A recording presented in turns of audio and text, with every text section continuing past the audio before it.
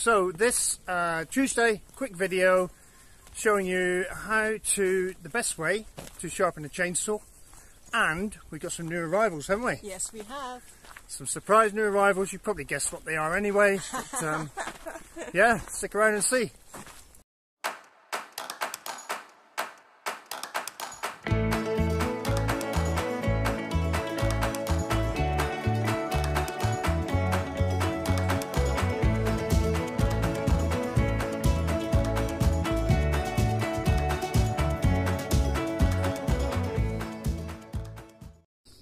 Hello everyone, and here we go. This is how to sharpen a chainsaw. Simple demonstration, just using a hand file and simple things. I did make, for this demonstration, a G-clamp, and I've welded a string line pin to it, as you can see, just so I can hammer this in the tree somewhere to hold the saw. So then you can put the saw in there, do the G-clamp up, and then that's all firm, and we can actually just a little bit tighter there. So basics, we'll start with, I'll take because the chain's slack, way too slack, yeah, so we'll start with that. I'll show you how to tighten the chain, etc, etc. So I'll leave it in the vise, so I'll just show you basically how we tighten the chain, but before that I'll show you this on this particular model of the Stihl MS 251. Yeah, so the chain is driven by this cog that comes off the engine. Yeah, as you can see. So these little teeth on the bottom of it are driven by this cog here. Yeah, then they run along this thing which is called a bar, and then yeah, the bar guides the chain around. Simple as that. So what we're going to do is remove the chainsaw from the bar, because it's all. So just a bit of basic maintenance before we start. As you see here, every chainsaw has these little holes. See these little holes here, and there's one on the other side, yeah, here. While you've got the bar off the chain, get something thin like a penknife or whatever that fits in this slot, and as you can see, there's quite a lot of there's old oily sawdust in there as well, which could clog things up. So you need to do that both sides of the bar. Do it back this way, away from this roller on the front, yeah, because you don't want to add more mess to that basically. So yeah, clean this out, and then so make sure your holes in the end are, these little holes here are free from any debris, etc. So on all petrol chainsaws you will have, this here is the oil outlet. This pumps oil into that little hole on the bar, yeah, which then feeds, then the chain takes the oil around and lubricates itself as it's going around the bar. So you need to make sure this hole here is clean, and this channel here is clean, yeah. Best way to do that is have a brush and just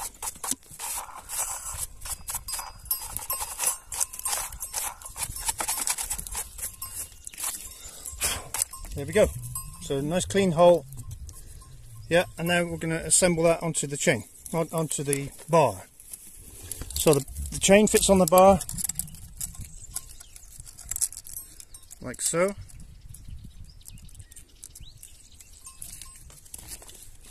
It's a bit weird doing it this way around, but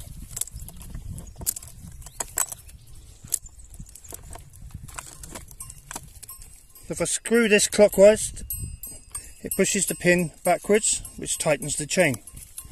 Yeah, I'll put this back on. Oh. Before you put this back on, you want to make sure all this is clean as well. So this is just like standard sawdust and oil that happens, it all clogs up with use. So periodically you'd need to clean this out. That goes on there, the nut goes on there.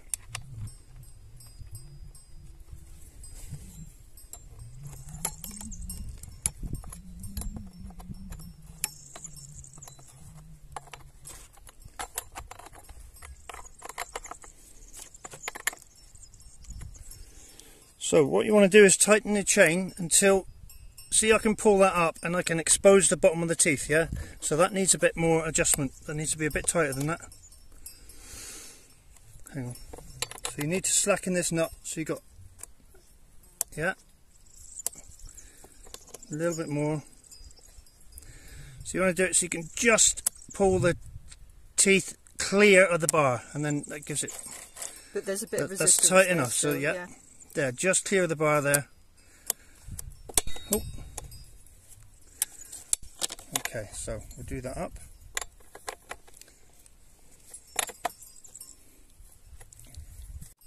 Okay, so chains generally there are different types of chain. It's just a different type of profile. Basically, all a chain is, there's a chisel either side of this chain, yeah, and that chisel cuts out a strip of wood, yeah.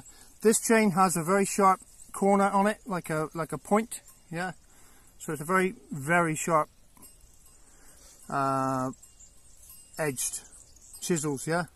This chain, however, has a rounded edge. It's more robust, more of a hard wearing type of chain, yeah. So this edge here won't wear as quickly because it's a rounded edge, so like I said, it's a bit more robust. So that's the tooth you need to sharpen.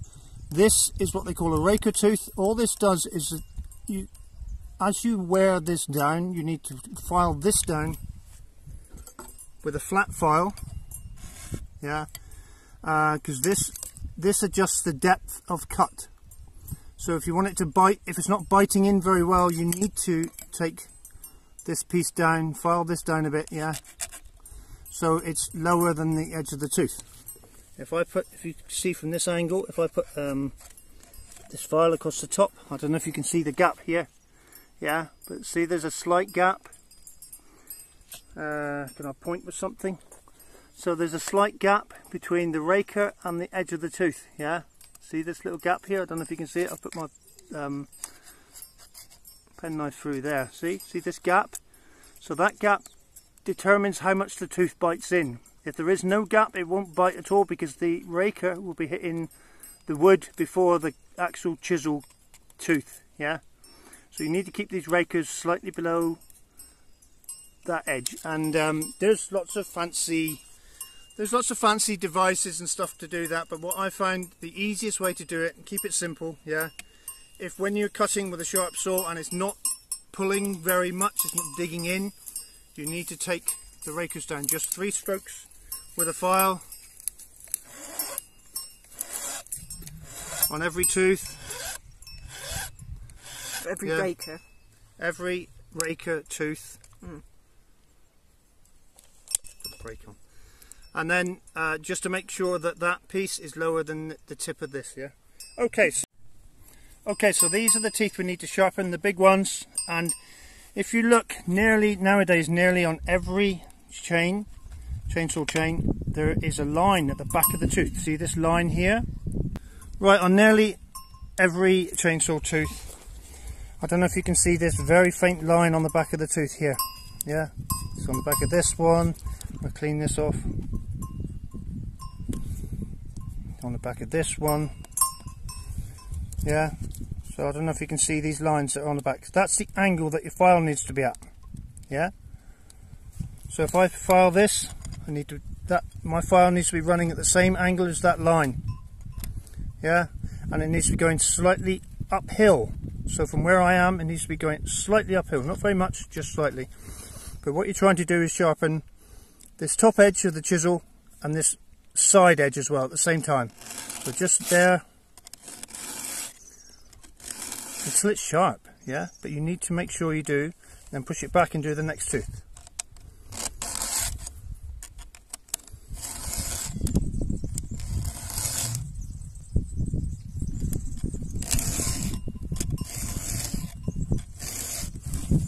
And do every tooth.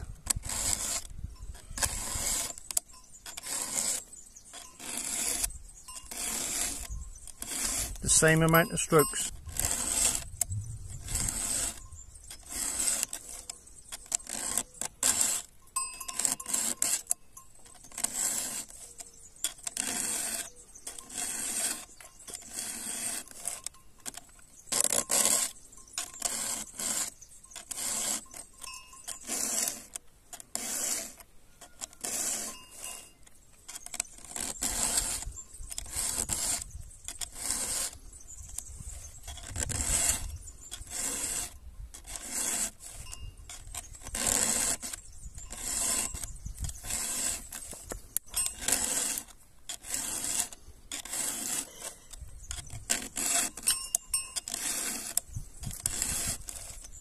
And you can see we've already done this too. That's where we started. Then you need to go the other side and do the same this way.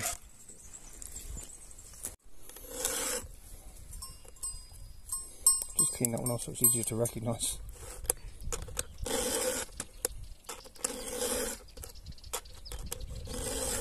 So again, 3 strokes, same as on the other side. Speed things up a bit now, at normal speed, what I would do it at.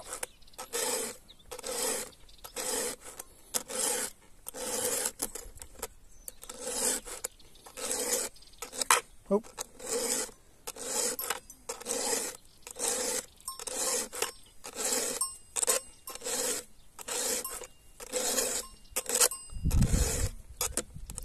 See, that's what happens when you're rushing.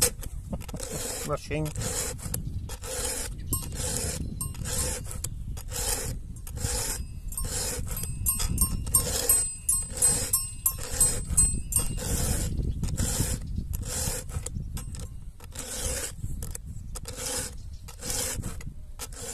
There, that's where I started. So now these teeth are all sharp. In fact, very sharp. I don't know how I can demonstrate how sharp they are. Here's a piece of bark. Look.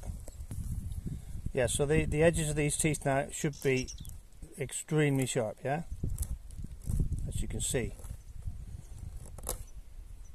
Okay, so just basics. You have 2 filler caps on a petrol chainsaw, petrol motored chainsaw. This one on the front, usually on the front, is for oil. This is proper chain oil because it's sticky and it sticks to the surfaces and lubricates the chain and doesn't all fly off everywhere. And on the back you'll have a petrol cap filled with the recommended mix of petrol and oil. For a 2-stroke engine needs oil in the petrol. So we have chainsaw inspector and the chainsaw inspector needs oil in the petrol to lubricate the piston, to lubricate the engine basically. Okay, so starting the saw. Basically, a lot of people who are used to using saws will just start them like this. Yeah, throw the saw away and pull the cord. But the proper way of doing it is actually stand on this. You see these saws have a wider piece here, so you can put your foot on, yeah? And then you put according to your manufacturer, according to the saw, you put your choke on, yeah, and then you just pull until it fires. As soon as it fires, turn it on to whatever guidelines the manufacturer tells you how to start your saw. This one has a choke and then it has a half choke, yeah? So as it's fired, and there we go.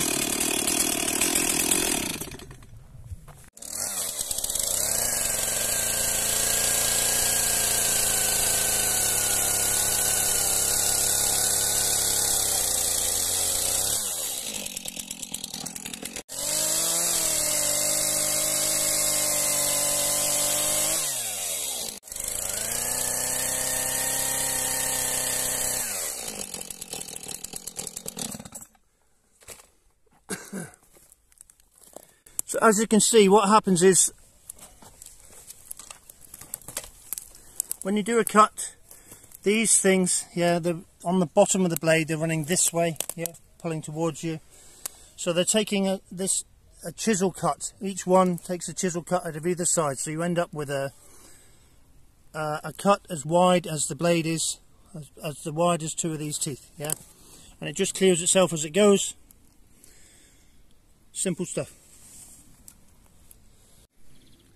So obviously a chainsaw is the most dangerous handheld tool you could ever use in your life. Not to be taken lightly. They kill more. They're just lethal, yeah, in the wrong hands or even in the right hands. Sometimes people get it wrong, make mistakes, get complacent. They're really dangerous pieces of kit, yeah.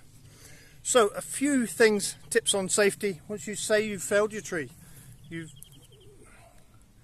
read how to do that properly. I'm not going to demonstrate it because there are so many ways. I'm not going to demonstrate because I should be wearing safety trousers, yeah, and boots, ear protection, and something to cover my face from the flying sawdust, yeah, because all those can be a distraction.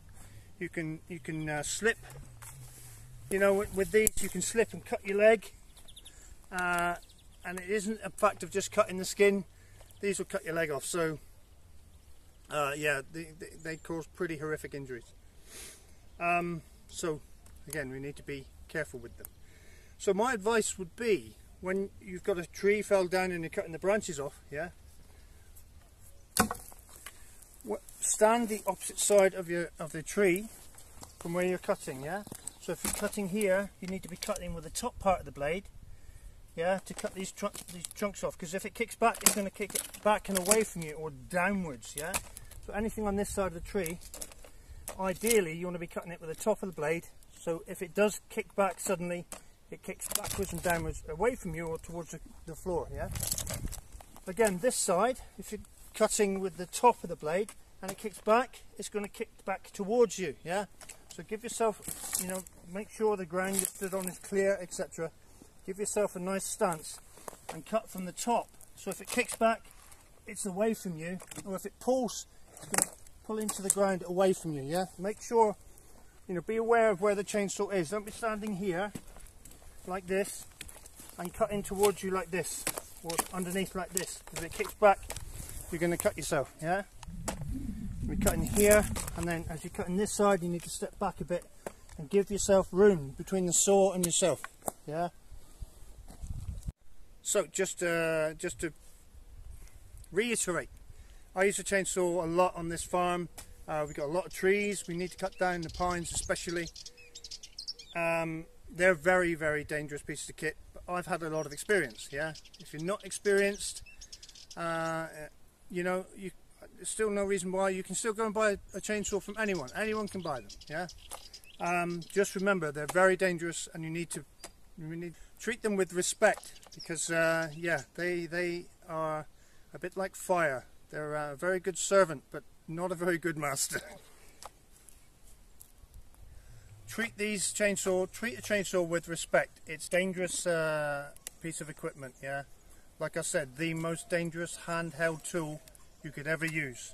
I'd suggest, if you're going to buy one, you need one to cut up logs. Get someone who knows what they're doing to show you how to use it, or go on a proper course, and you know, professionals can demonstrate how to use the chainsaw safely, etc. Yeah, but the best advice I could give you, get some training before you use it, because they can be really dangerous.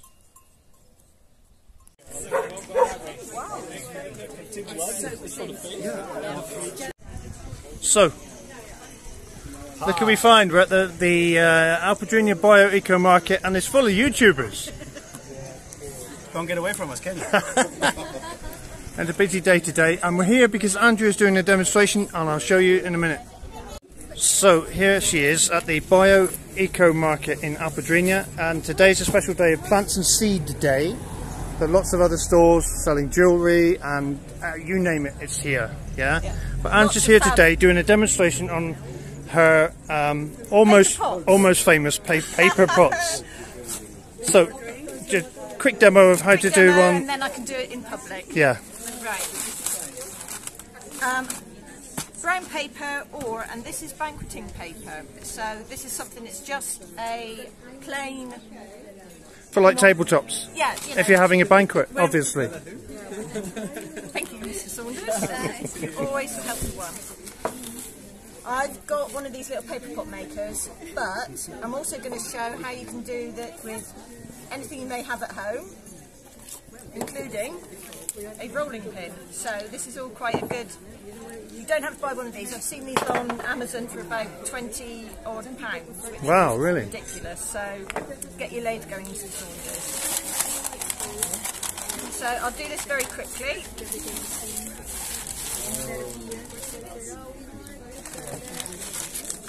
So I'm just cutting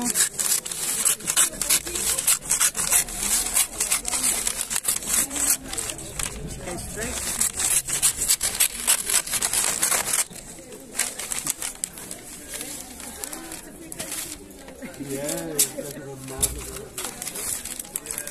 The nice thing is these make, one strip will make 4 little pots, so I'm just going to do a very quick, so 4 pieces like so. Take one's special little paper pot maker, roll like so. You need to make sure you have an area at the end that's not completely done. Fold them over. Little magic twist. But Show us for that one, show us for that one. you can also do it with things you may have lying around the house. This is a 32mm drain. Yeah, 40. 40mm. So, same principle.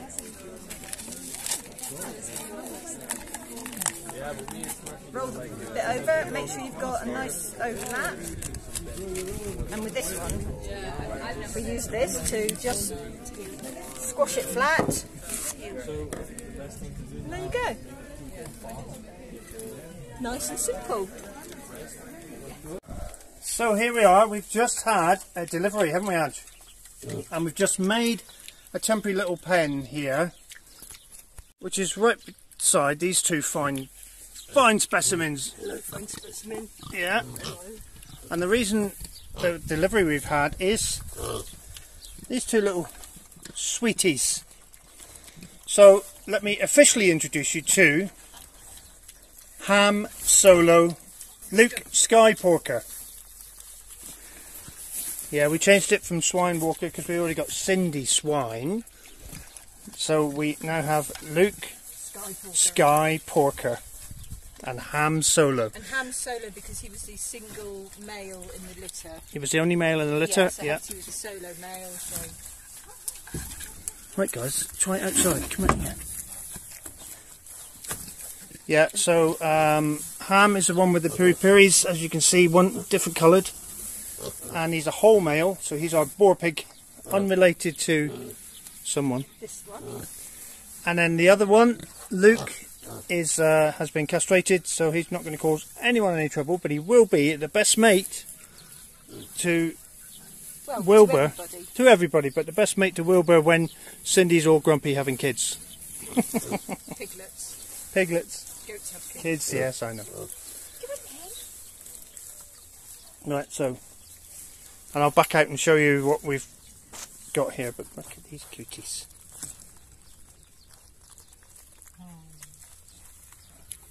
Let's see if we can get them out with this.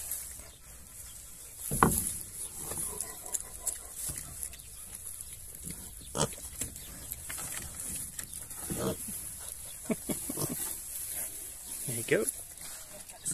Put it actually there so it's more.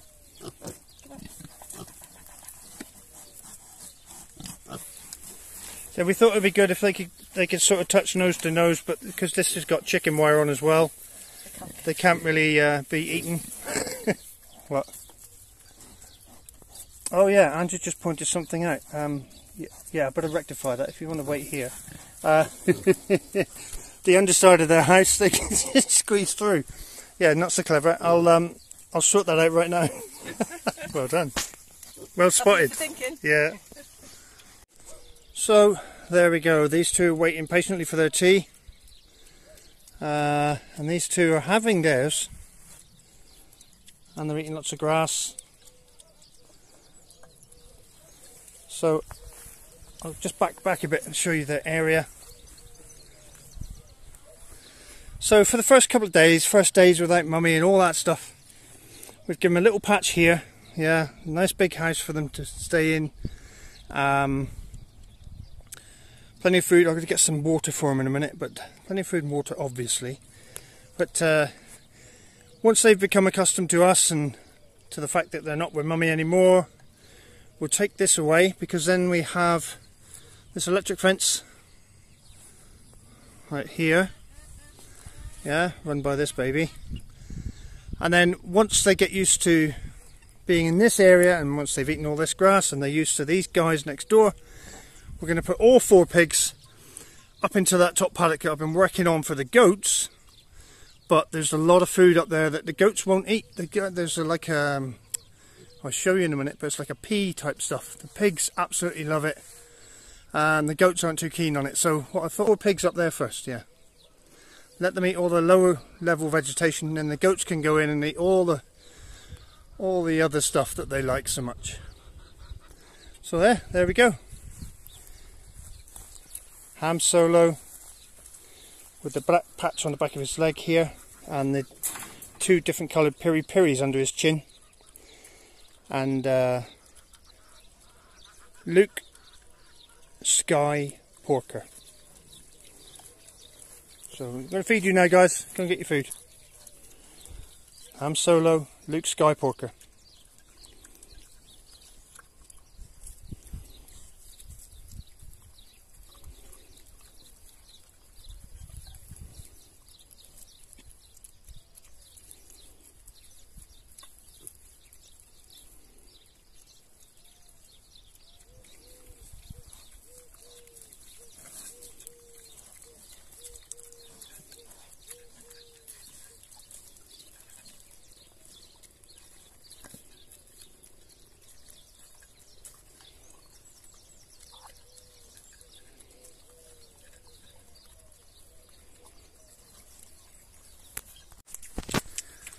Angie's done these guys a huge breakfast. They've got boiled eggs and carrots and cabbage and celery, all sorts of stuff.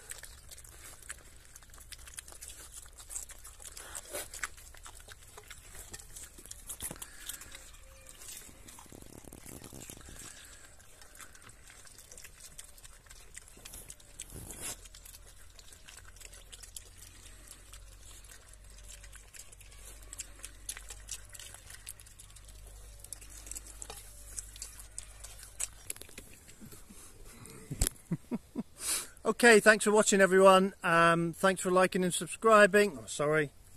Thanks for liking, subscribing, and ringing that little notification bell. Well done, Biscuit, for ringing her bell then. Yeah, and yeah, don't forget, if you're watching this and you're not subscribed, please subscribe. It costs you nothing, and it should it helps us an awful lot. We're trying to get to 15,000. Yes, we are desperate. We're Well, not desperate. not now, We're just trying. It's always good to have a goal. Yes, yes. Thanks, guys, and see you in the next one. Bye. Bye.